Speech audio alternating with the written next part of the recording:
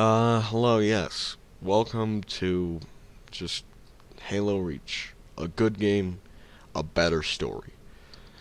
So, it's gonna be spoiler free for a little bit. Just all you gotta know is the story is good. I wasn't paying attention at all, but when I started paying attention, I was like, oh man, what? Huh? Did what? But yeah, anyway, that's what I'm going to say about the story for now. I'm going to talk more about it later, but I'm keeping it spoiler free. But the main thing I want to say about Halo Reach is that the game is just fun.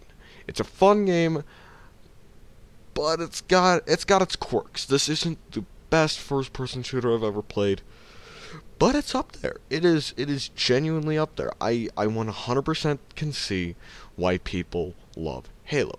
I like this game. This game's good, but it's not. It still has its quirks. Yeah. Anyway, and the parts that weren't fun, it definitely had its parts that weren't fun. Like about half of the vehicle sections, like when you're in a slow vehicle or just kind of forced into a vehicle and it's just like I just want to be boots on ground action. There was this one section where I was in a tank and like the start of the tank section, it was really fun because it was a tank. I was blowing stuff up and nothing could stand in my way. It was just like, oh, it's a tank. And then and then there were so many more things, and it was just, oops, you died. Oops, the tank is super slow, so you have no evasive action. Oops, and it was just annoying. And also the times you throw yourself against a wall, where it's just kind of oops, oops, you die, and those parts weren't fun, but I would say that might have been me playing on heroic, but who cares? Whatever. But one of the most annoying sections in the game, or one thing that's really dumb in my opinion, is you get these weird like power up thingies, and most of them look good, like be tankier, jetpack, other, but I never changed out because I had the sprint, and the sprint was all I cared about. It was it. But there was this one section where the game was like, "Hey, you need the jetpack. You can't go through the game without the jetpack." And I was just bummed because I was like, I want to sprint because I'm slow. Because you do move slow in the game, and it is annoying. You're just like, I don't want to. I want my sprint. Give me my sprint back. And yeah, but apart from that, it was good. Now for some complimenting, and yeah, the game has its quirks. Uh, Only some guns you can zoom in with, and yeah, but the ones that are fun are really fun. Again, the shooting isn't the best. I've played better first-person shooters, better shooting games in general, but Halo Reach, it's just good. It gets the job done of being a fun game. Yeah. And the visuals were great, and well, obviously some things have aged because it's kind of an older game.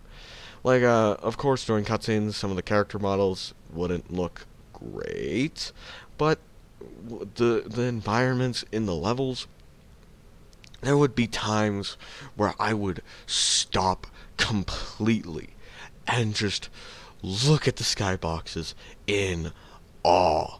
The the biggest time was in the weird ice level part where you have to make the last stand thing to get into the science lab. I don't remember the context. I wasn't paying attention. Those backgrounds, I genuinely just stopped and just admired them because it was so it looked so good, and I was just like, man, that's just witchcraft. Yeah. And the music, again, there would be times where I would just be in the gameplay and then the music would come in and I'd just be like, oh man, like that's something about Halo that like, again, I wasn't really expecting. Just oh,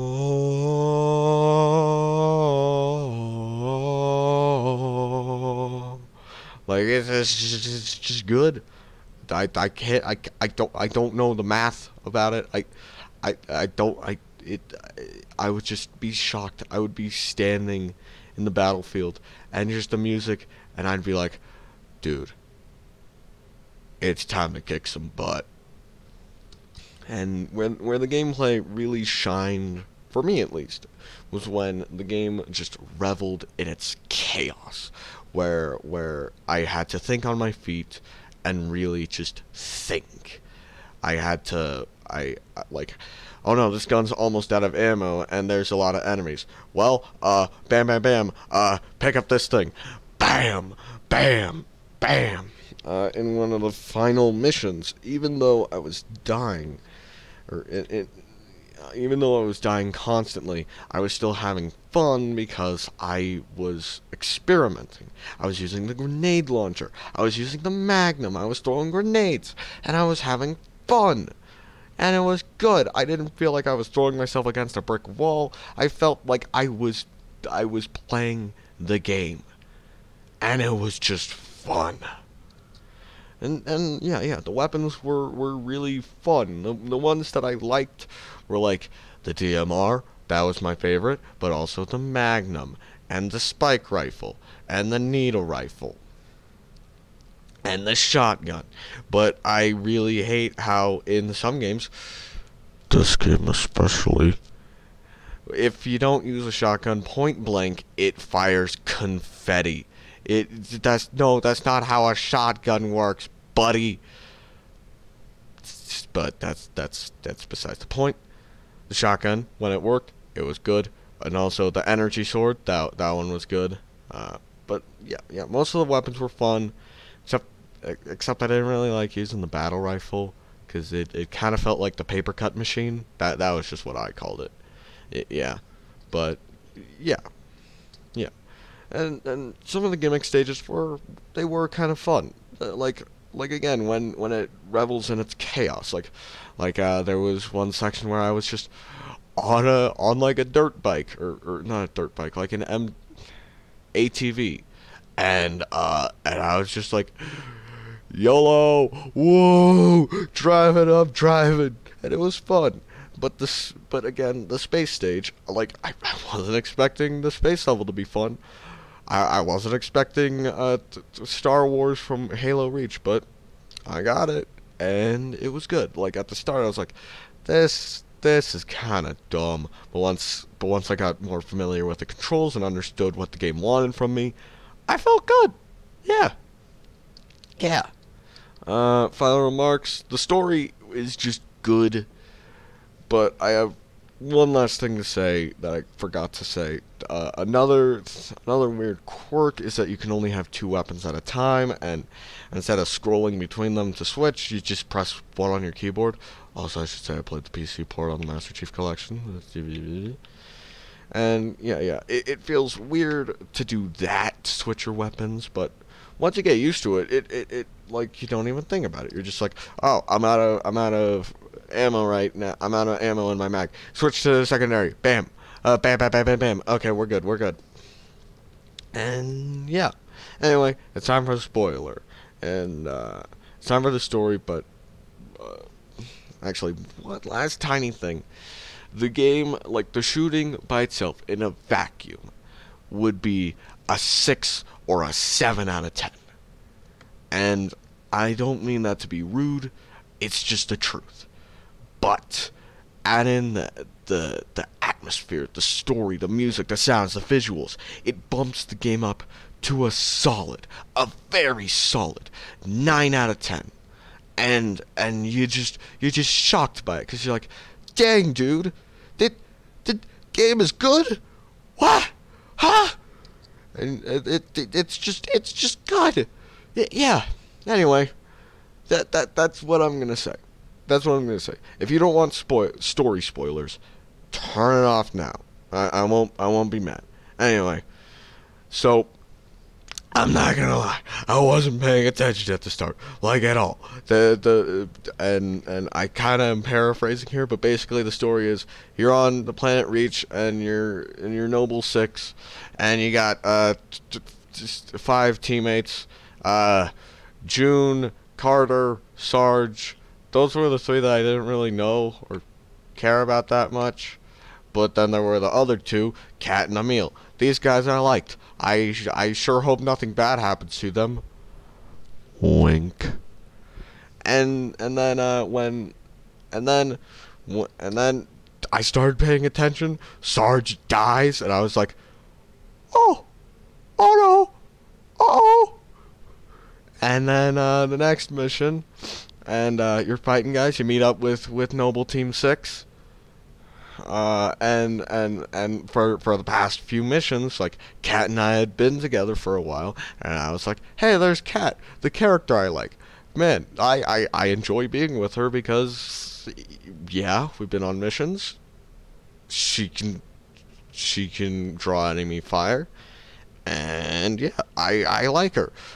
And then she just dies. Bop! Right through the head. No ceremony, no final word, just dead. And I was like, no! That is... Like, I was just shocked. It just shocked me. And then more people started dying.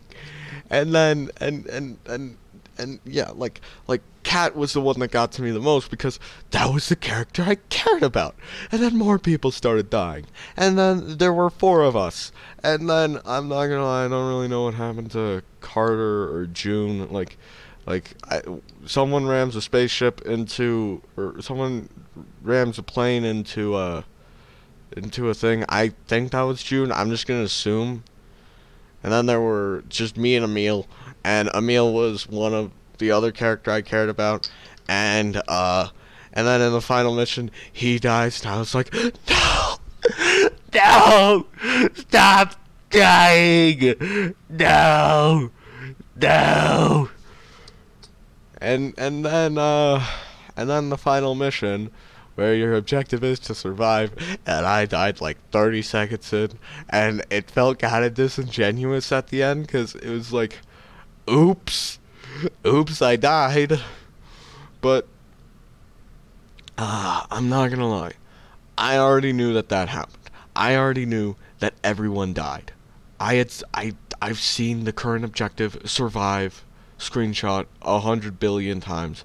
I know that happens. But, like, just experiencing it, it was just good. It was a good story, and I highly recommend the game because it was just good. Yeah. Anyway, thanks for watching. I put 300 hours into this video. Like and subscribe. To hit the bell. Follow my SoundCloud. Subscribe to my Patreon. I don't have one. Yeah. Bye.